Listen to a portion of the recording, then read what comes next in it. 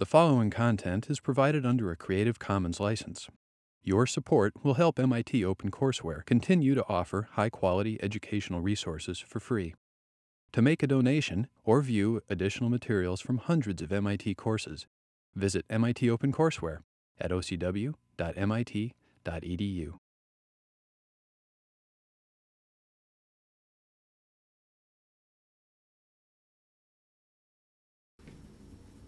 We're going to deal with three major topics between now and the end of the semester. The first one is today's, and that is what is the relationship between the way a city is made and its form? Is there a relationship between the way a city is made and the form that it takes? Next week, we will start with an examination of the relationship between social structure and spatial structure. I'll do case studies of a number of cities next week, probably Jerusalem and Johannesburg.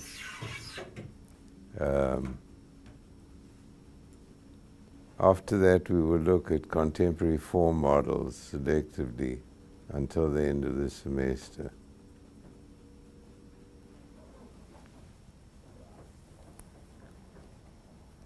What would be nice would be if you could use the material that we've done, which I suppose is a kind of a history, as a reference to some of the questions that we're going to be asking of current events. Today I'm going to spend a bit of time talking about the process by which the World Trade Center in New York was replaced by the Freedom Tower. I don't know if any of you know this story in broad terms, perhaps not in detail. In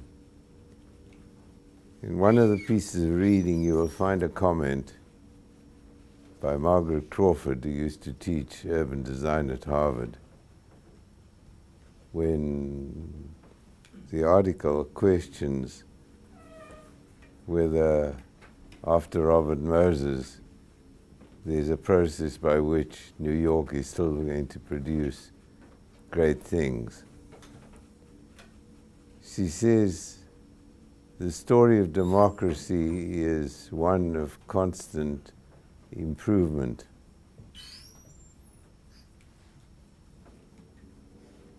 To look for perfect answers is the wrong way of looking at it. So if she's correct, the important thing is that the result of a struggle to produce a certain form is contingent and, most importantly, to be oriented towards the conditions of the struggle and the education and learning that takes place, even if the product isn't perfect. That argument would mean that the society is constantly in a state of change and is much more likely to be associated with a model of buildings which can change at the same rate as society wishes to change. The Russians being very intrigued by this relationship. Am I being far-fetched to imagine that Melnikov's project for the Pravda building, which has 3 rotating cores, has something to do with the speed at which decisions are made and communicated to the public? It's a bit far-fetched. We don't perhaps engage in the relationship between social process and form making in as direct relationship as that. But some people looking at Skidmore, Owings and Merrill's Freedom Tower, which by the way is 1,776 feet high, 1776 being an important date in American history, tries to connect the imperial quality of a building by its height. The Burj Khalifa in Dubai is taller. It's over 2,000. And I don't think there's any attempt in that society to link its height to a particular event in Islam. But we play games. I've listed 9 ideas about the relationship between form and social process, and I'm only going to spend our time on a few of them. I want to talk about the concept of relying on a super figure and using the case of Robert Moses in New York. Has anybody read Robert Caro's book? Okay, well, so we're as ignorant as all of us.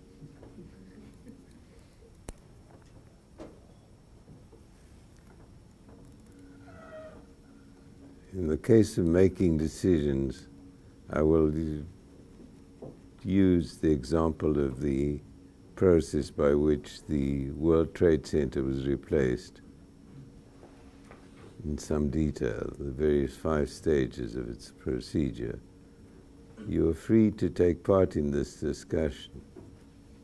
I'd like to hear your opinion as to some of the assertions I'm going to make. Briefly, I'm going to deal also with the concept of educating citizens. If you see form and people as 2 items,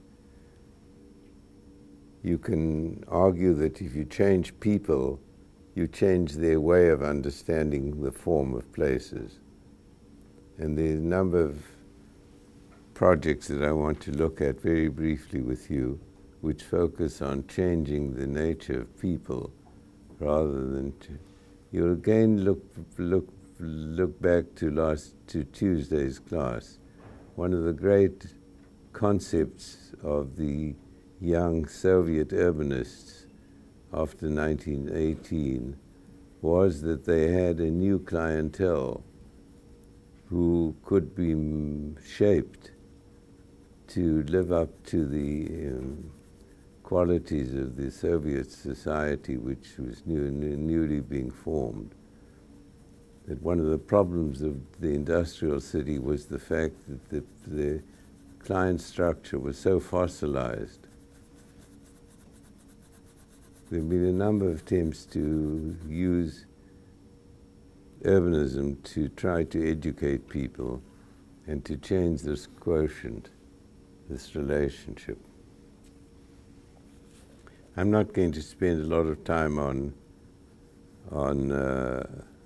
redressing social imbalance. I'll just mention it and give an example of it from Boston, and spend less time on confronting the system as a way of changing the society and its form.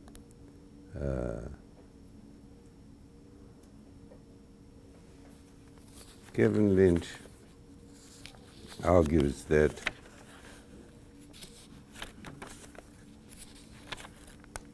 the real issue in the contemporary city, and he's really talking about the American city,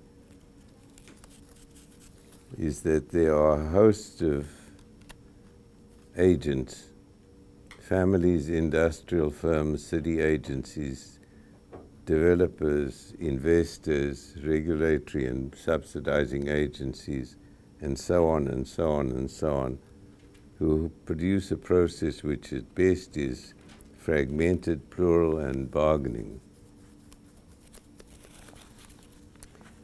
The public in this case has a number of ways of acting, typically. First of all, there are public works.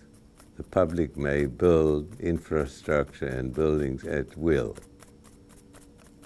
It can do so in an uncontested manner. It doesn't have to deal with the market.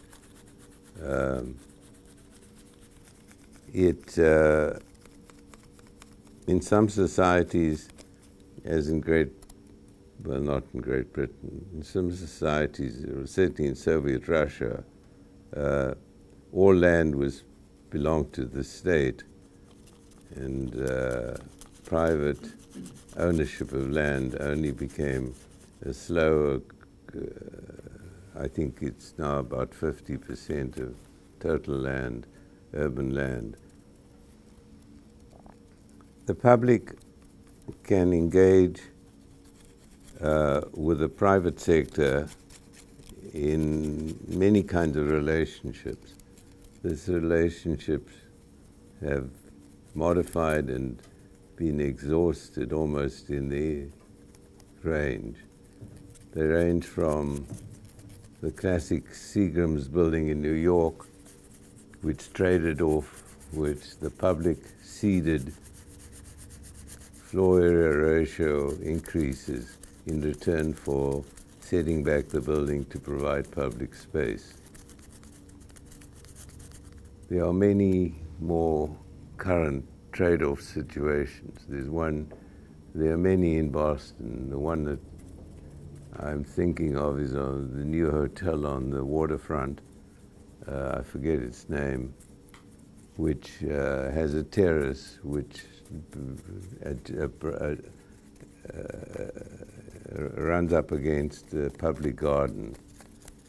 The trade-off is that the city has allowed the hotel to use the terrace for the service of alcohol and so on, in return of which the private firm maintains the garden.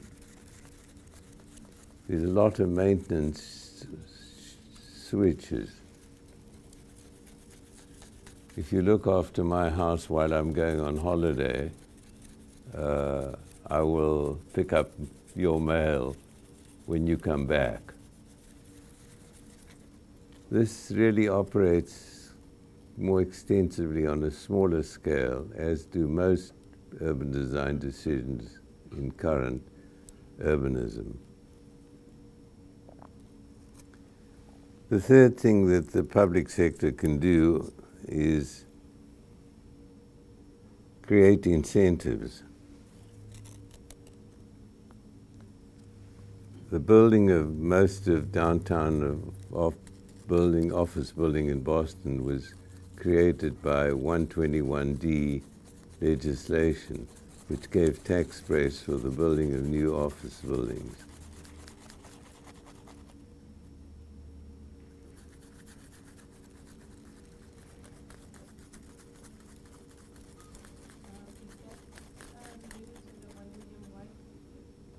No. There was no building of new office buildings in Boston during the 50s and 60s, and this comes late. The John Hancock building, the first John Hancock building, probably dates from about 1960 or so. They are older buildings, but the spate of new office development was promoted largely by the public sector, deciding that one of the ways to incentivize private market activity was to use the tax system. The public sector has enormous power in playing around with the tax system. It's a negative system of cost. You lose what I don't want to go into the economic detail. It's complicated, and there are a lot of theories about whether it's good or bad. But this is just an example of where it was used to build a skyline for a city which had no particular attraction to office development.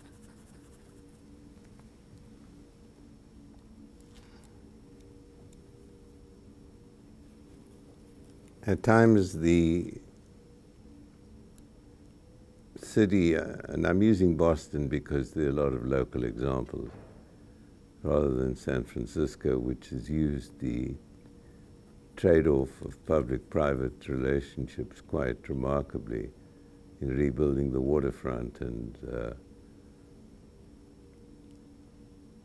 there's a building on the river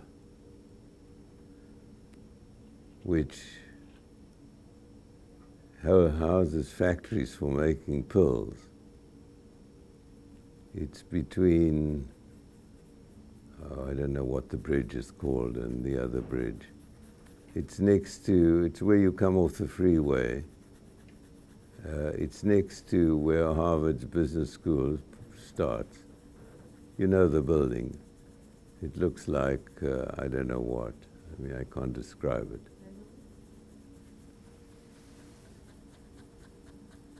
You could say that this could be the argument. The public sector says we cannot afford to lose jobs. This property is within the municipality of Boston, not of Cambridge. It pays us to yield a site to a corporation, a site which it prefers because of the publicity that it gets, in order to stop it from leaving Boston and going to another city where it may equally prosper, or prosper even more. So if the policy is that the river is a sacrosanct public entity which provides enormous benefits to the city, hidden and real, it should not sacrifice its land on the river for purposes which are not closely associated with human activity, not factories. You don't put factories on a modern river. But you'll put factories on the modern river in order to keep those jobs. This is the kind of complicated way in which the city is made. I think it's a very silly, stupid decision of short term. There's no body authority which maintains the rights of the river. There are grassroots organizations which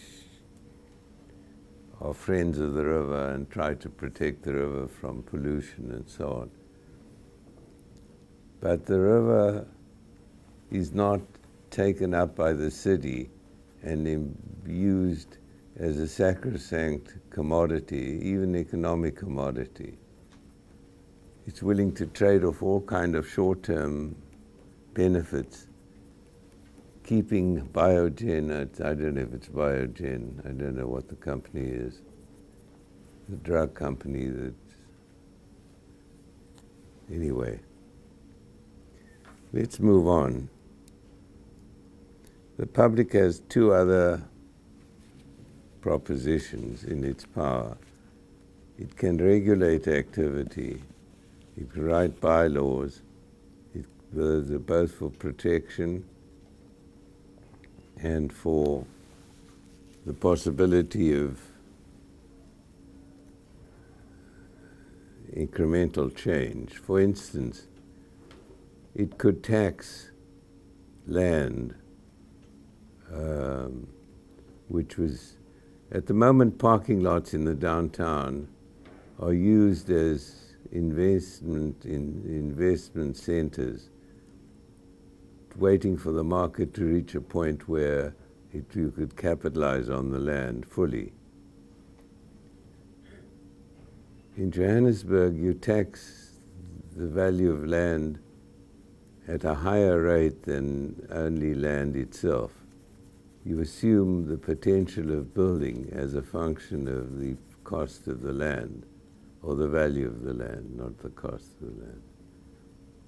And so the public here intervenes by making sure that land doesn't lie fallow for too long. So the public can speed up development or slow it down. Kevin Lynch in the Place Utopia talks about different speeds of development. This would be one of the tools. an interesting thesis which looked at urban agriculture in Brooklyn, argued that urban agriculture was one of the modalities of land use which was very flexible. It could either remain agriculture and produce goods, or it could give way to more dense development without having to replace buildings. I want to go on. The last function that the public has in this game is education and marketing. In Italian towns in the early Renaissance, towns produced books which were called praise books, which set out to advertise their town. There's a nice little book written by an Italian woman on these books. And there's a parallel literature in Islam called the Fadail books. I think there are 3 Fadail books about Jerusalem, which set out systematically what the attractions are of the city. It's like I Love New York, or a version of making the public possibility that the city has into a marketing device.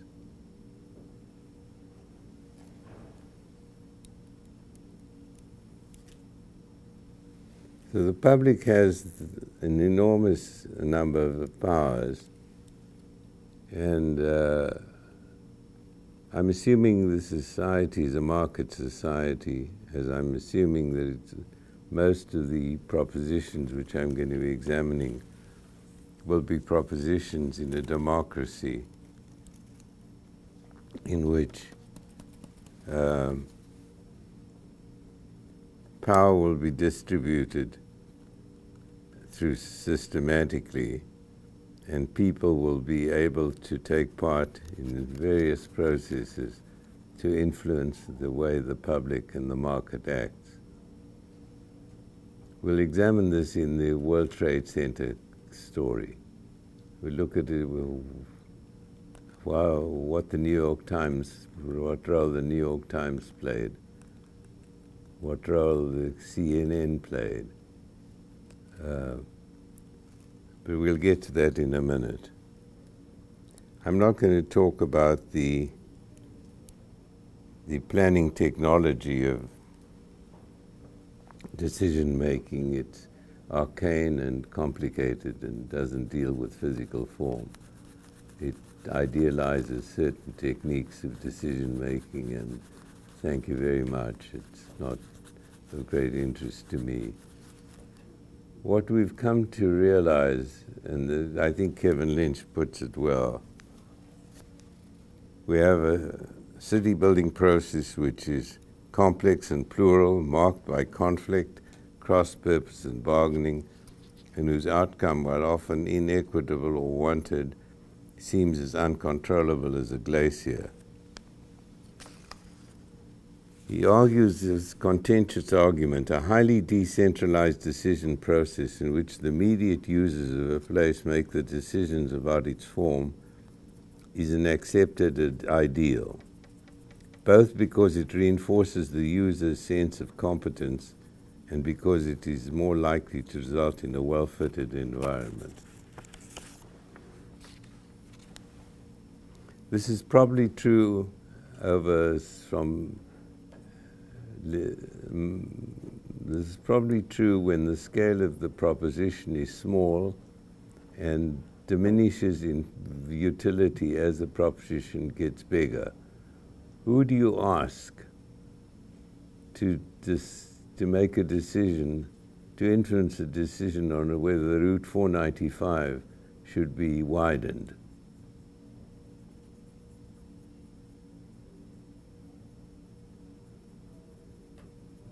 Do you do a poll? You can do a poll. What utility, what would you base your results on? There are young users who are not capable of taking part in a poll. There are users who are too young and are going to only be of age once the proposition is completed. There are handicapped people, and so on and so on. The utility of user participation in general, then, is spatially conditioned.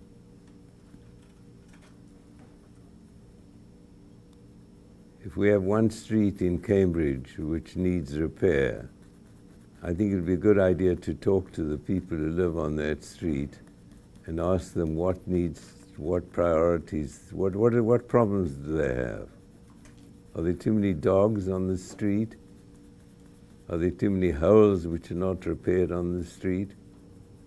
It makes an assumption about the unique knowledge that people have about their own situation, which professionals don't have, or only have to a limited extent. And so buying into this unique knowledge is an enormous asset. I mentioned that in the New Towns Committee in London did a broadcast in 1946 asking people what a good size for a town would be. That is the sort of nonsense use of participation. But active participation on a small scale has become almost professionally mandated in the change of an American city. Some people would argue that it frustrates development. I think development has built itself into a position to take account of it. The fees for user participation in the Big Dig project equal the fees for urban design. So the shape of the road and what it, which is largely mandated by engineering concerns, you can't say it should be painted red or green or yellow. The real crude rules about which you will understand about maintaining the perceptual quality of automobiles at 50 miles per hour. But the right to terminate, to exit the expressway into Watertown, or no, it doesn't go to Watertown, into Chelsea, requires probably a bargaining arrangement whereby Chelsea is given a new library by the federal funds that come in to pay for the project in order to buy the right for the road to connect at that point. So public participation, which we'll see a number of examples of in the slides I will show you, probably as a summary, is a fundamental aspect of democracy.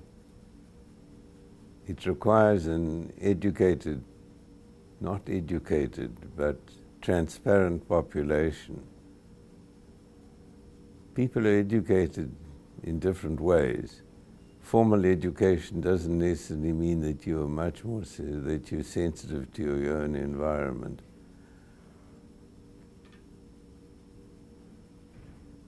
You're probably so overlaid by questions as to how much your property is worth and whether, if a black person buys a property on the same street, your property is going to be devalued.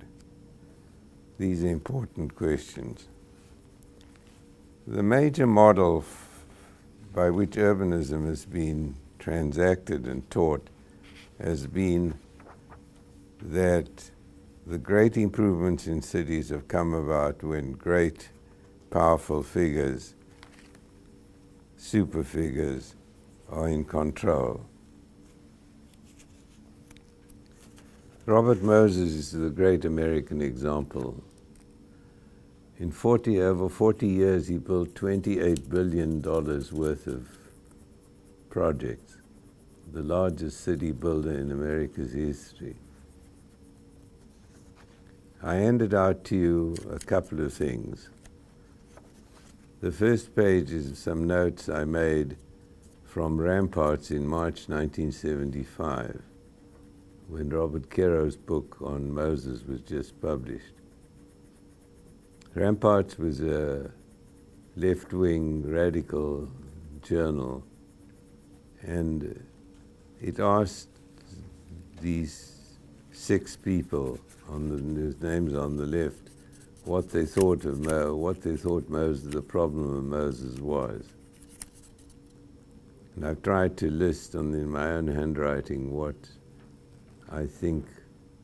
One of the interesting ones is the last one. The second last man, Temko, says that Moses didn't understand architecture. Therefore, he made bad decisions. Berman follows up by saying Moses actually did understand architecture. Look at Sigrid Gideon's book, Space, Time and Architecture.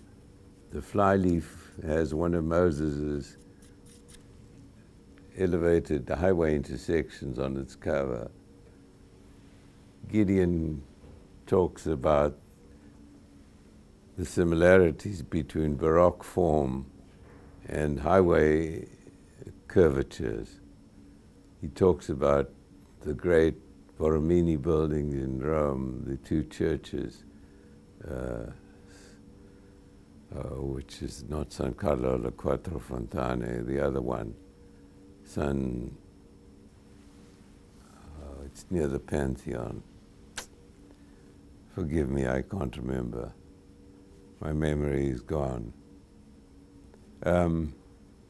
Gideon makes a claim that we should, and you can well understand Moses' reaction to that claim, that he was actually doing things which were being appreciated by one of the great philosophers of modern architecture. But these are tendentious comments. Let's look at Moses' record.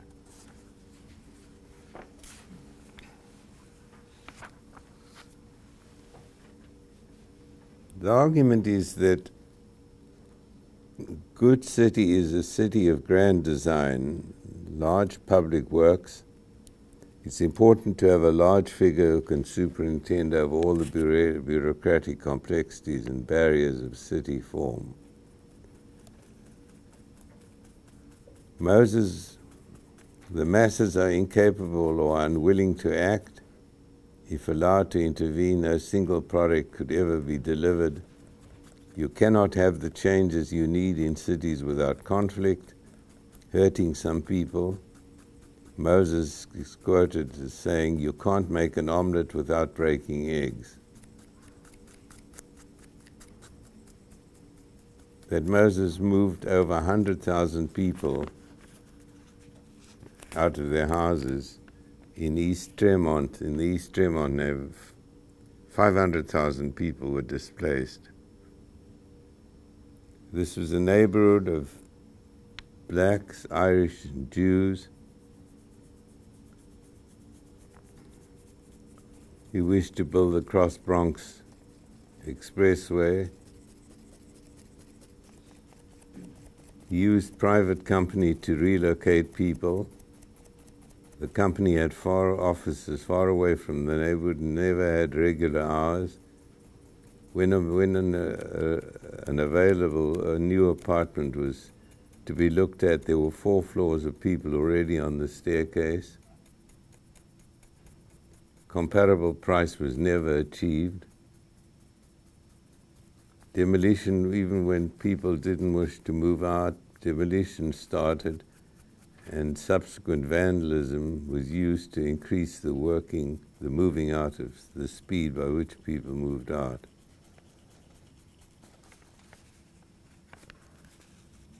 Okay. This is the sordid side of the Grand Master. Moses had charisma. The book starts with him at Yale as a brilliant student, ideal, wanting to dedicate his life to public service, to helping the lower classes. But he was strong, he was a very good swimmer, but he was a nasty man. In the book, he doesn't help his brother who needs help. All of these things paint a picture of him, of a flawed master, a kind of a Beethoven who, if you look too carefully, doesn't ever wash his clothes.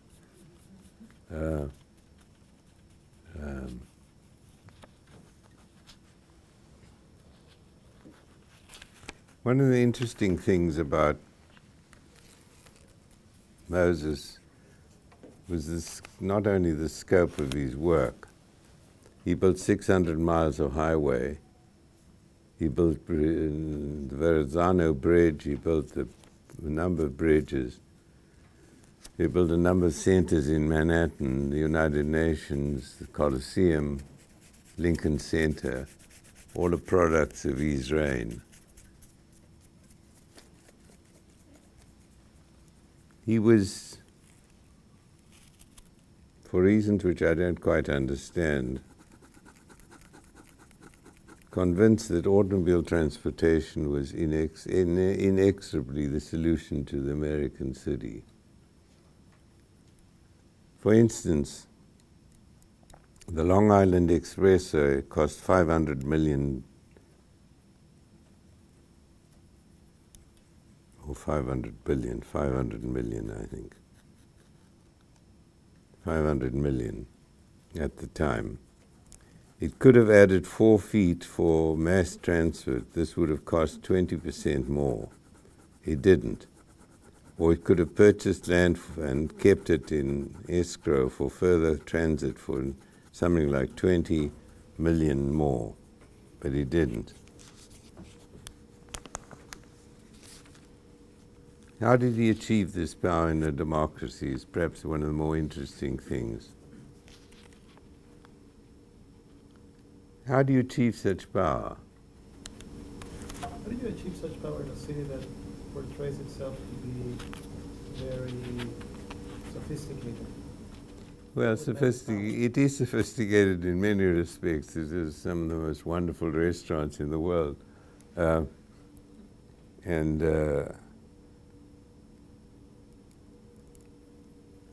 Great opera companies and so on. Now, I think the interesting thing that one learns from looking at this case carefully is that he used the public authority system to build power.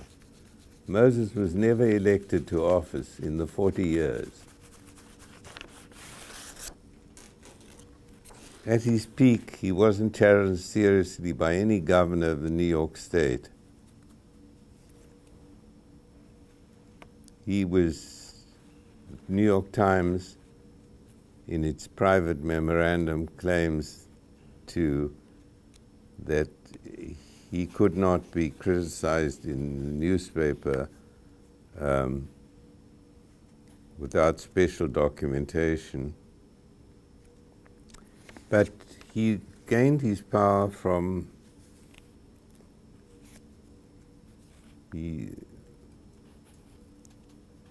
taking over and gaining power in the public authority, which possesses not only the powers of a large corporation, but some of the powers of a sovereign state. It has the power of eminent domain that permits the seizure of private property, and the power to establish and reinforce rules and regulations.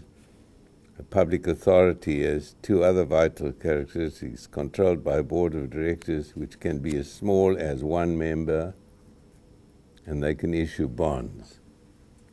Haussmann understood this. Haussmann used his understanding of fiscal economics in order to transform Paris.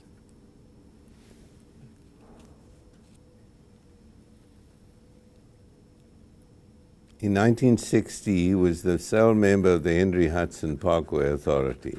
one of 3 members of the Triborough Bridge and Tunnel Authority, Commissioner of the New York City Parks Department, City Construction Coordinator, a member of the City Planning Commission, Chairman of the Mayor's Slum Clearance Committee, Head of the City Office of Civil Defense, member of the New York City Youth Board, President of Long Island State, oh God, it just goes on, President of the Jones Beach State Parkway Authority, the Long Island Parkway Authority, Chairman of the New York State Power Authority. Having power in so many domains which allows you to reticulate decisions which individual entities can't assume. If I'm on one board and I want a highway to move through a park, I can use the connected power system or the contiguous power system. He also had a great, with power comes the capacity in this country and probably anywhere in the world to assume wealth. He got big gifts from the Rockefellers for the building of the United Nations property. And so on and so on.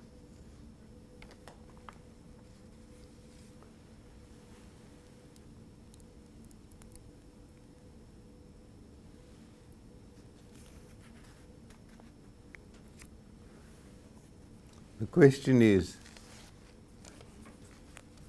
what kind of city did he leave New York in?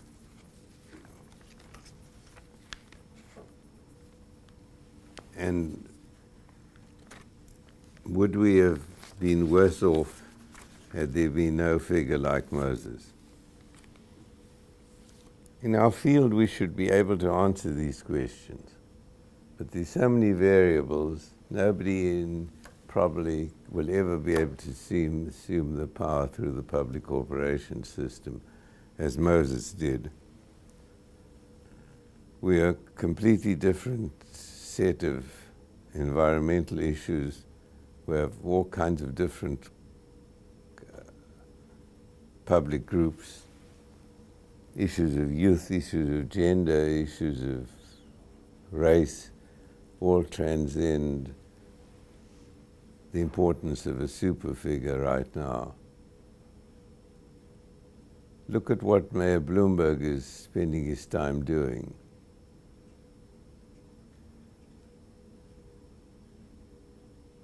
There's no federal highway construction program, so he's not building any highways, at least none that I'm there. Manhattan it's impossible to move through Manhattan because they're building subway, renewing the gas system and building the Second Avenue subway.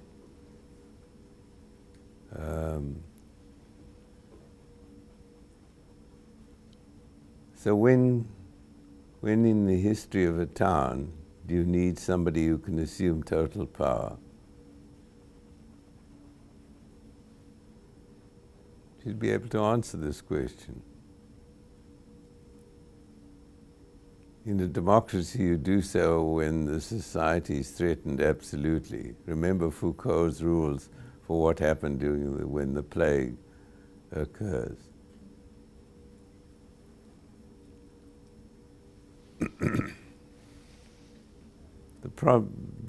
One of the problems of the project of environmentalism is that the actual symbols of environmental degradation are not impacting people sufficiently.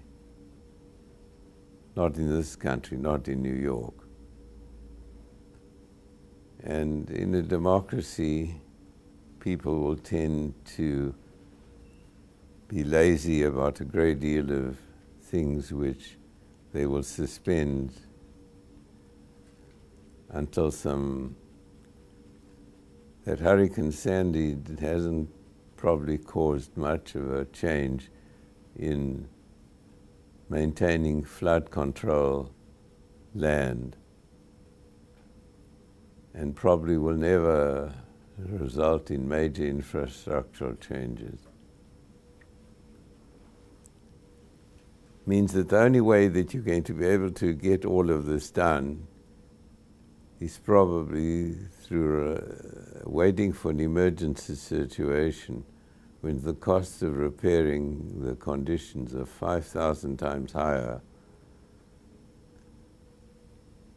It's a bleak prospect. It's easy enough to criticize Robert Moses as Jane Jacobs and legions of liberals have done. But it's worth speculating about the state of our business in a democracy.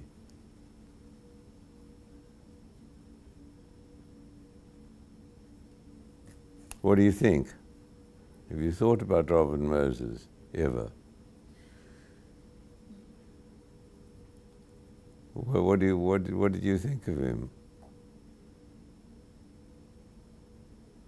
You must have some thoughts. You must know something about the man, the greatest urban builder in this country's history. Not a trivial figure.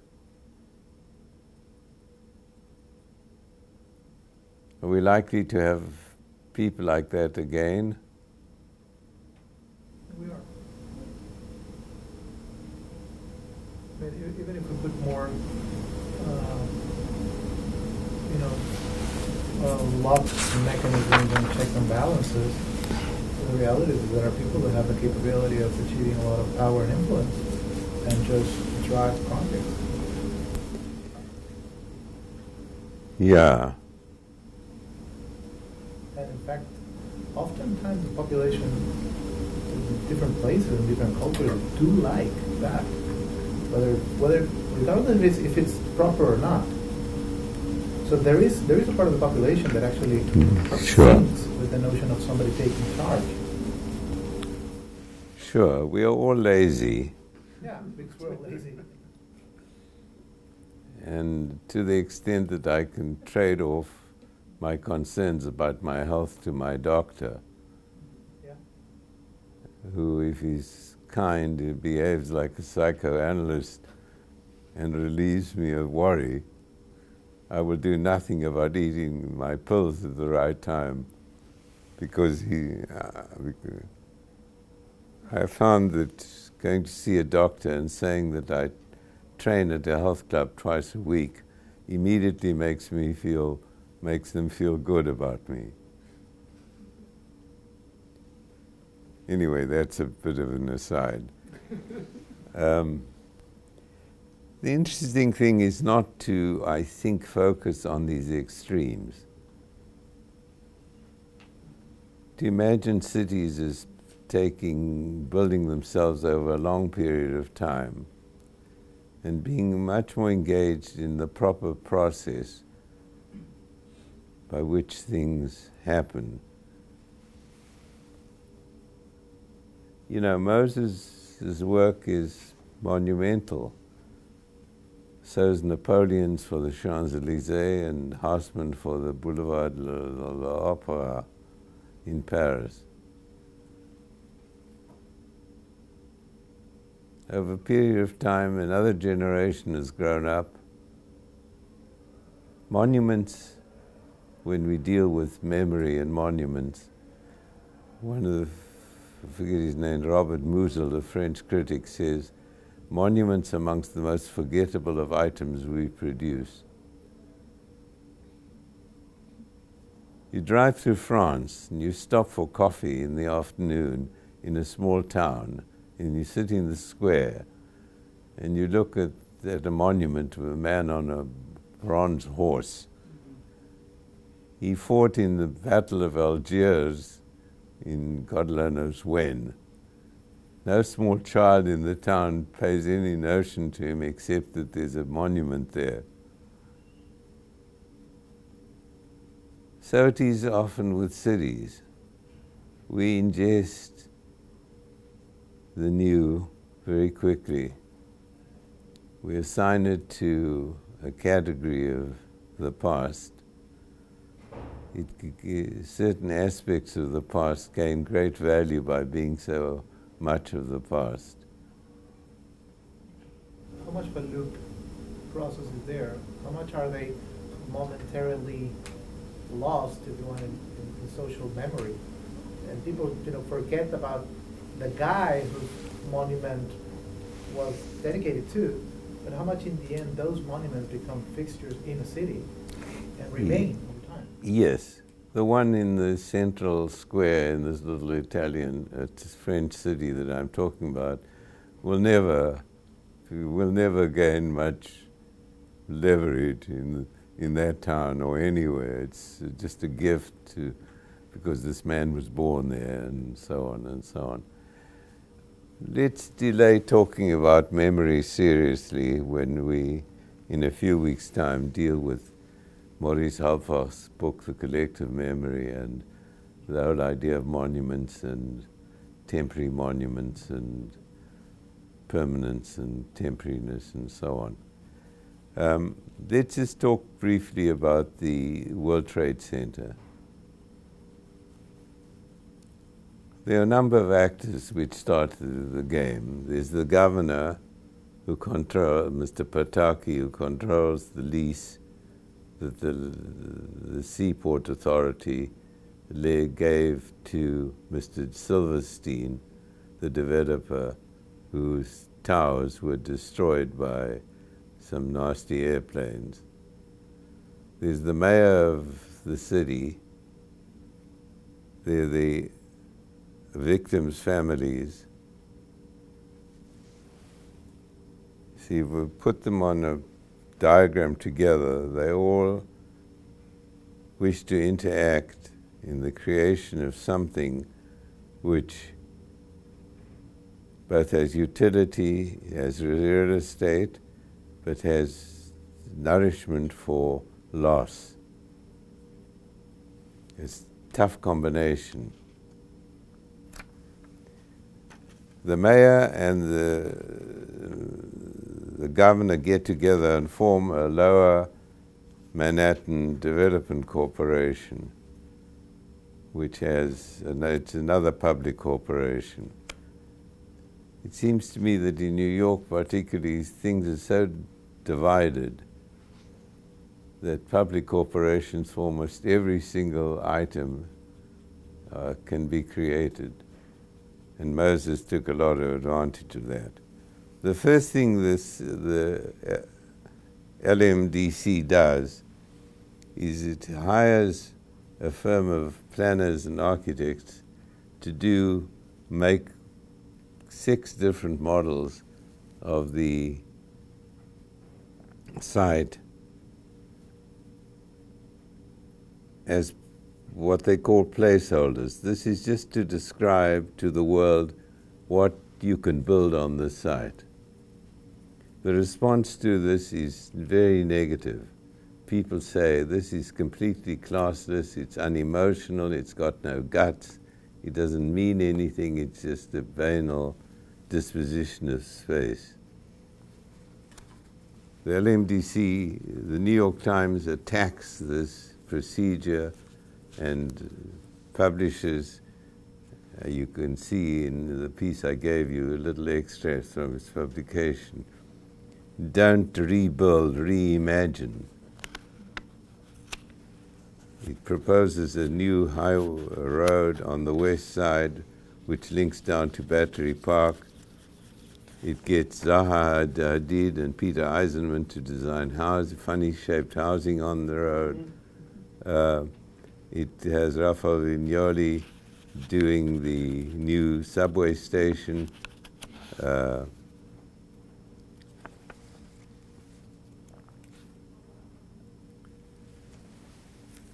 The LMDC have got to do something. So they decide to do something called an innovative design study. This is not a design competition. They're going to pay selected architects flat fee of $40,000 each. The 7 teams that take place each paid about $500,000 out of their own pockets just to take part. There were very few limitations or rules set up for the competition. On December the 18th, 2002, the 7 teams were asked to make a public presentation broadcast live on television, as well as set up an exhibition at the World Financial Center Winter Garden. The exhibit was up for a month and drew 100,000 spectators. CNN, the New York Post, did polls showing a strong preference for Lord Foster, Libeskind, and the Think Team's projects. So much for public participation. I haven't got time to go into the 3 projects. Foster proposed 2 enormously tall towers linked together. They were called the Kissing Towers project. Really quite a silly project because when you build so much square feet, you need to build separately. If you build 2 towers with this massive square footage, the chances of you selling enough square footage at a fast enough rate to fill the whole building would be very difficult. So buildings are generally targeted in size, and this is 776 feet high, which twinned. Anyway,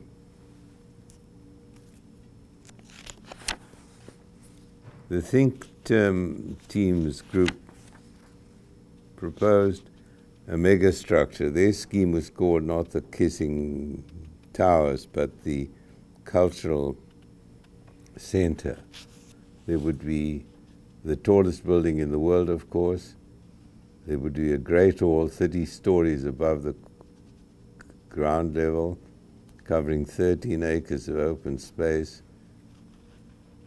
The stainless steel system would hold these towers up in place. There was a certain transparency. They claimed that their scheme resembled the Eiffel Tower, which is very difficult to understand. Then there was Daniel Libeskind, a Polish-born Jew whose parents died in the Holocaust. He made his presentation at the Winter Garden by relating his vision of the Statue of Liberty when he immigrated to New York. Norman Foster used a video of a little girl in a red dress as an important part of his presentation.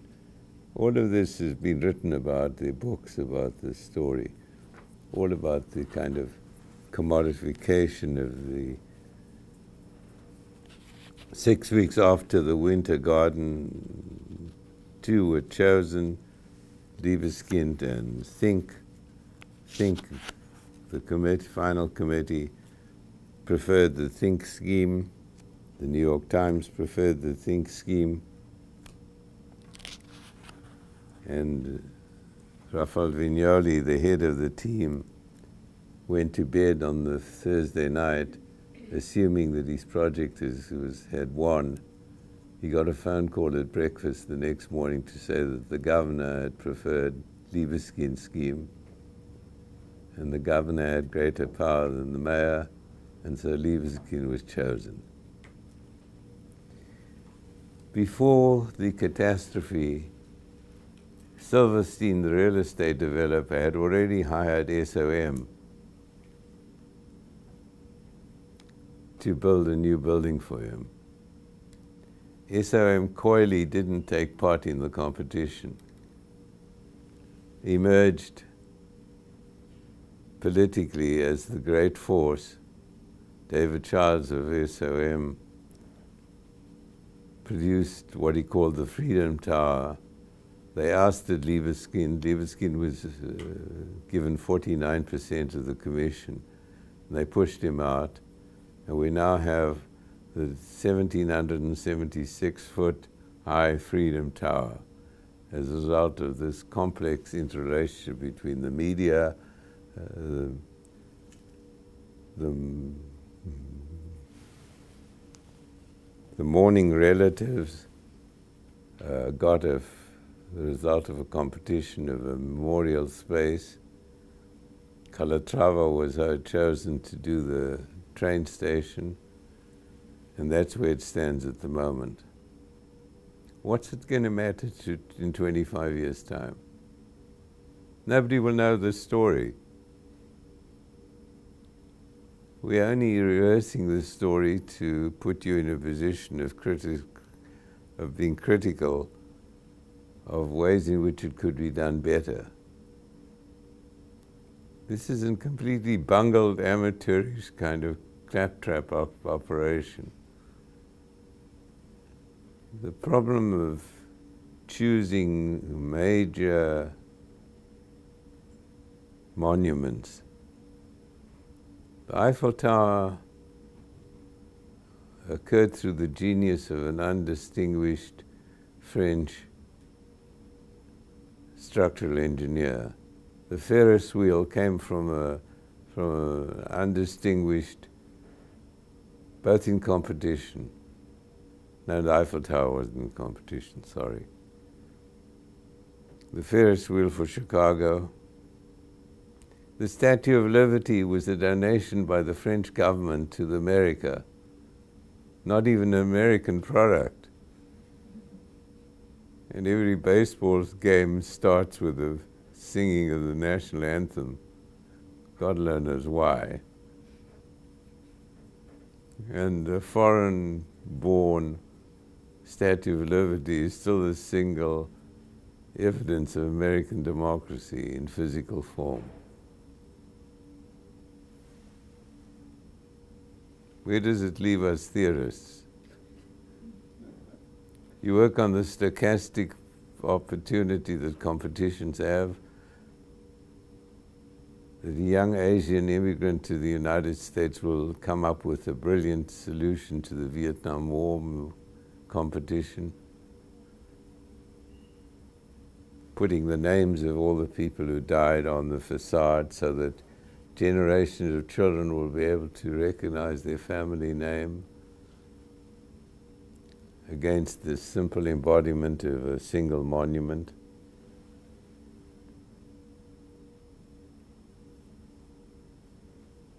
Maybe that's what the human species is all about, all we can do.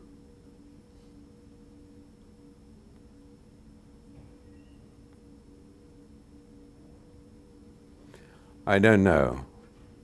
I'm not empowered by the story that I've just told you. It seems to me to have all kinds of...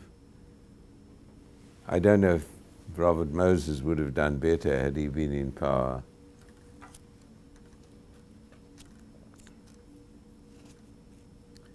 After all, perhaps the form doesn't matter that much.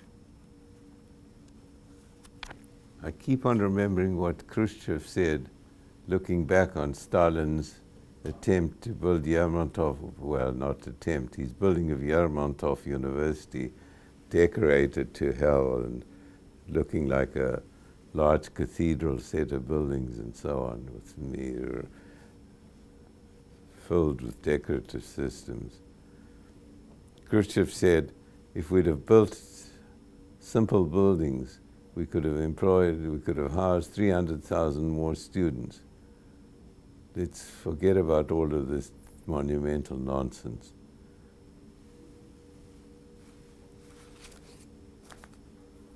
I'm asking questions which are very difficult to answer. I'm sorry. It's not what I'm here for. I'm supposed to tell you what to do. But all I can point out is that society doesn't know what it wants to do. And maybe in a democracy, that's all that matters. That you're always alive to opportunities and you do the best you can. And if you believe in perfection, stop being a member of society, become a hermit. That the failures of democracy are only tolerable if they are temporary, I suppose. The arguments about gun control in this country are insane. The evidence is violently against it. 90% of the population want some background checks on guns.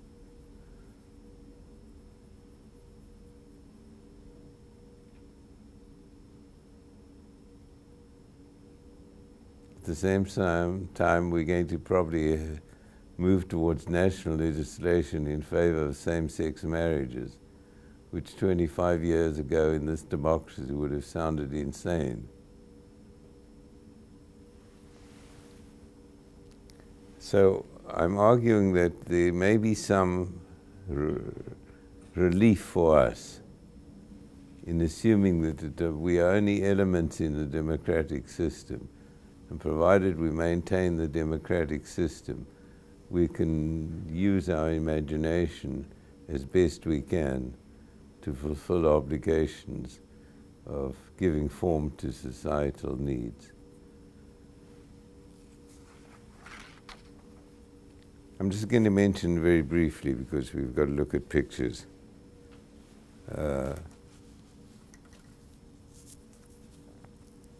Another way of dealing with in a democratic society is redressing social imbalances. That's what's commonly known as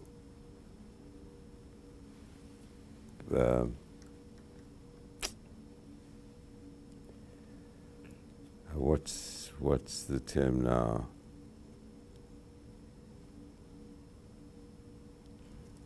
Anyway, it argues that in a democratic society, groups have equal access, don't have equal access to support systems.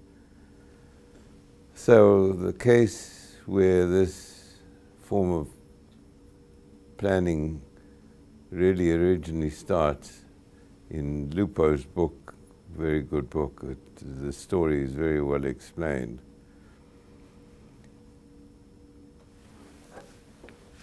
The highway system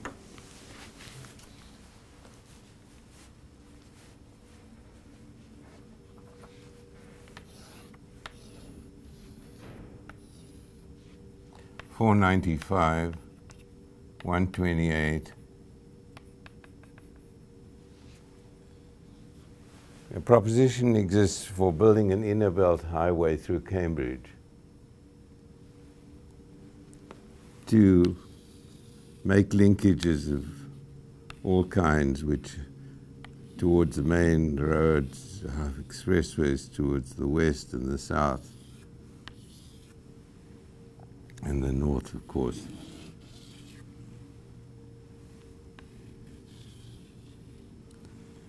The question of where this inner belt should run is at issue. One of the candidates is the rail line just running next to MIT. MIT objects. It makes a foolish decision to hire an Irish lawyer who in the court, in the hearings, says that MIT cannot stand having a automobile so close because it's got its sensitive laboratories, the magnet laboratory, which is helping our troops in Vietnam, when MIT has claimed that it has nothing to do with the Vietnam War at all. So MIT is embarrassed publicly and loses. One of our colleagues here, Bob Goodman, on the faculty, goes out and forms a group, takes a bunch of professionals with him, and they form a group. Advocacy planning is the term I was looking for. Advocating the rights of the people in Cambridgeport who don't want the highway at all. Finally, they win, and there's no highway built, and Cambridge is a different city altogether than what would have been with a tunnel, not a tunnel, a cut in the earth running through either next to MIT or. So what has taken place? A professional has given support to a group who don't normally have professional support in a public situation of public contention. The other group deals with the education of people. There's a whole variety of types. There's political education, the project of Giancarlo De Carlo's for steel workers in Terni, in southern Italy, not southern Italy, middle Italy, where he's asked to design workers' housing. He has these public meetings and designs certain types of housing. When the people complain that he's for giving them too much space, he says, "You're stupid. You should argue for more space. If you're wealthy, all of you don't have to get up at the same time and to use the bathroom. If you need two bathrooms per family, if you're poor." It goes on, and the people take this up. He designs this situation and gets away with it. There's information giving, telling people about the city. A good city is one in which people are well informed. Patrick Getty's Outlook Tower, the IBA in Berlin, Media City, City of Benign Consumerism, Signs and Lights Project, Yellow Pages, opening up the city's resources. The visible city is the idea, the city as a schoolroom. Let's look at some of these. This is a project in Terni. I'm just going to run through these early ones. The project in Terni, the housing which was built. You can argue against the use of concrete in this form, fixed, when an environment of greater flexibility. These are some other examples of small town. This is in York, Pennsylvania, the redevelopment of, the renewal of a rundown town square, people being shown drawings and asked to learn about the place and give their opinion next. Bologna, red Bologna.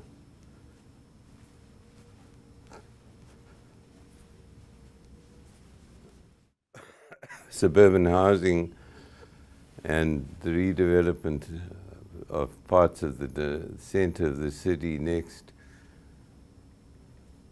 The redevelopment proposals forced by people argue for maintaining the facade, existing facade of the buildings, the housing, but they're putting it into a new typology of larger space behind. So that you get this idea of almost the exact counterpart of this original streets, but in depth increased. Next.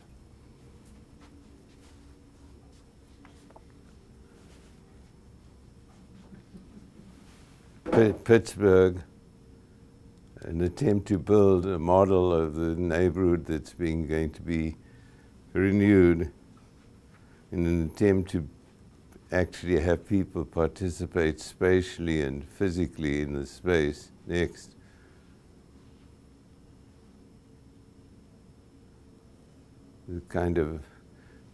This is an Italian hill town in the Abruzzi. This is an architect, Belgian architect by the name of Kroll, building for Leuven University, in which he imitates the individual anarchy of each builder of the house in the left, in an attempt to choose a system of formal randomness to give his facade particular quality. This is a student dormitory like any student dormitory in the world. That's a town that's built up by a process of adjustment and change over time. Next. Robert Moses and 3 presidents.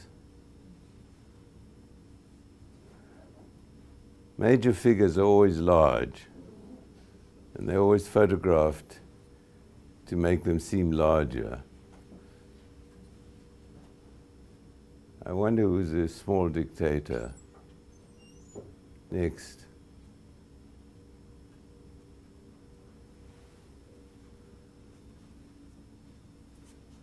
These are from Caro's book. This is a proposition showing a dotted line for the Long Island Expressway. And the actual route that's chosen is contoured by it missing all of the property, almost all of the property, in large holdings by wealthy people. Next.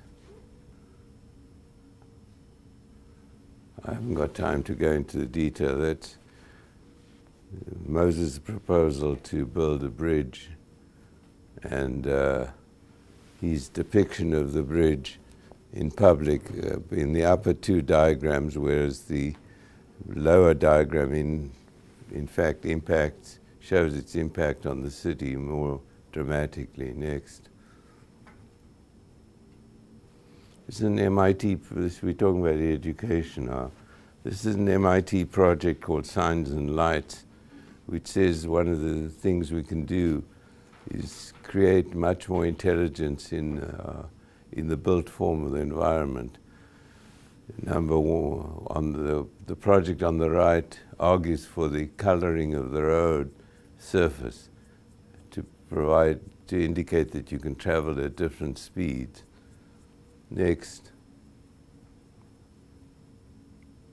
A project in Genoa in Italy in which a neighborhood is cleared and only the fossils, the essential elements of the neighborhood are maintained, giving the people an understanding of what they've got to work with. On the basis of that understanding, their participatory actions create changes, produce changes which are on the right. Next. Cedric Price's work in England, the idea of building places where people can, this is prior to social media, this is where actually making places in the city, the one on the right is called the Fun Palace, and the one on the left is called the Interaction Center, where people randomly could meet each other and partake of joyous activity. Next. This is a Bedford-Stuyvesant, New York project, Ford Foundation study, which is interesting. The project is to insert a new community college in a very poor area, and instead of building a new campus with glass buildings and the form of the inserted buildings are within the existing framework of the town.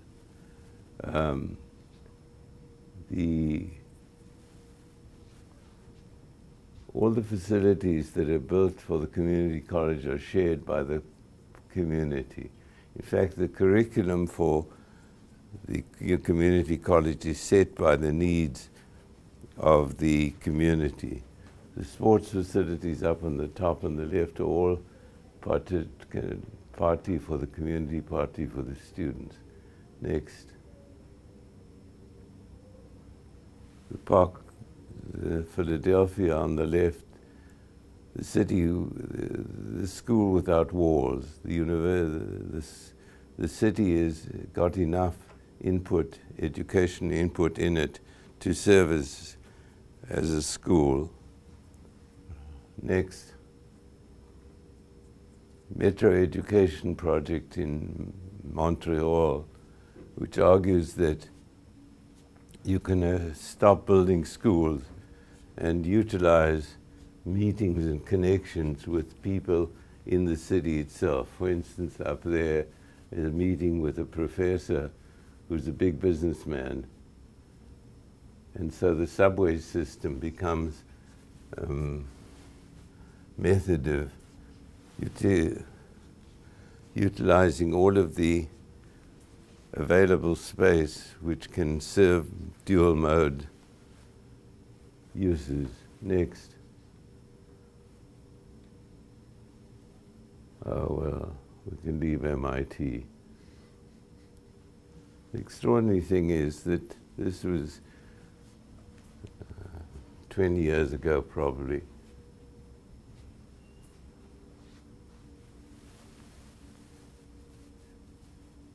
I'm trying to read what it says at the top.